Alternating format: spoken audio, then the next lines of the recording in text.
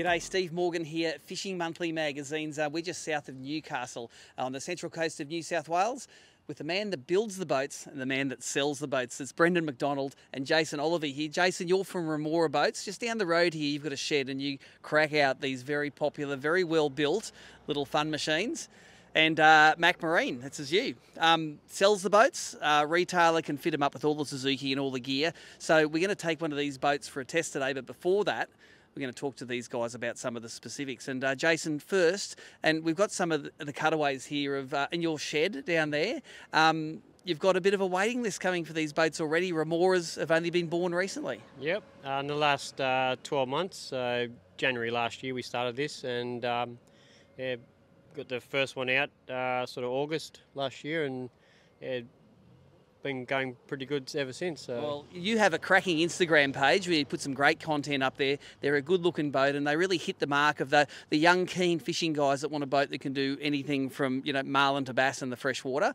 Tell us exactly what the name of this model is and a little bit about it.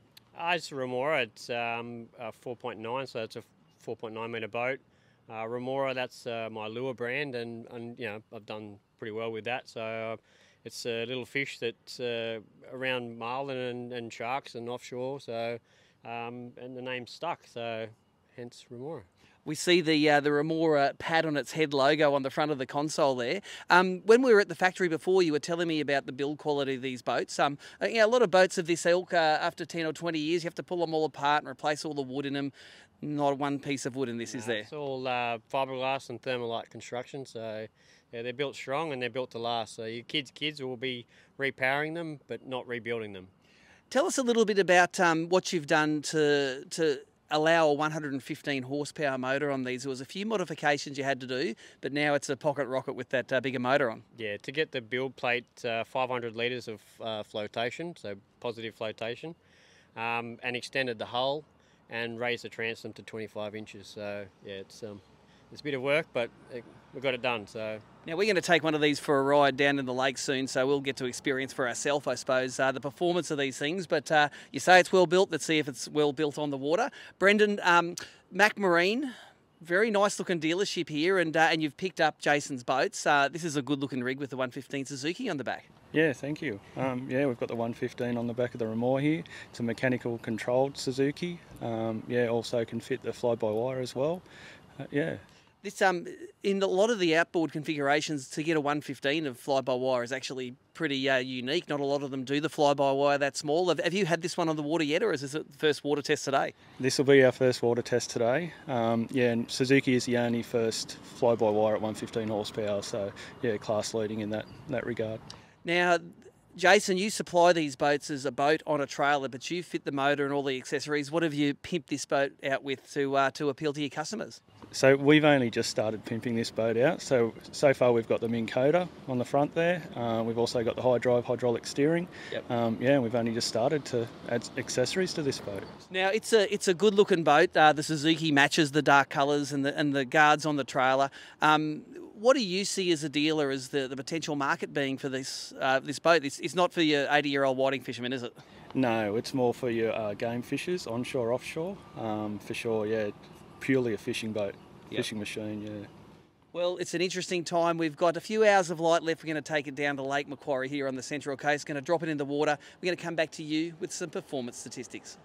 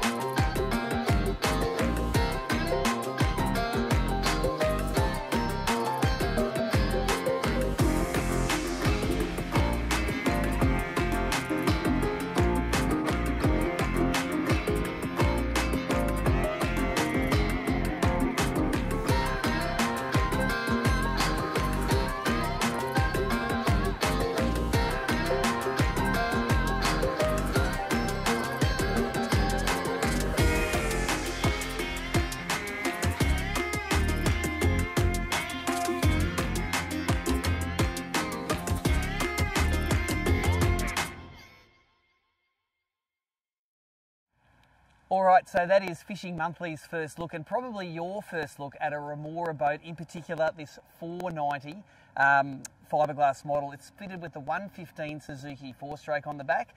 It's a 2-litre 4-cylinder inline EFI 4-stroke, and let me say that is a nice powerful motor for this rig. It's the maximum horsepower that you can put on the rig. You can get it with smaller horsepowers if you want to keep the initial purchase price and maybe some of the running prices down, but we'll get to that pricing a little bit later on. Firstly, guess below in the comments if you can guess what old favourite hull this one is maybe based on. Whack it down in the comments below. All I can say is the addition of that pod is fantastic performance-wise, but also saves a lot of space for an internal motor well. It's also built to have a 25-inch shaft, extra long shaft motor, rather than the 20-inch shaft that maybe some of the older versions of this hull had. That 115 gives it a really easy hole shot. It's got hydraulic steering as standard in these boats, so you'll find the steering, the trim smooth.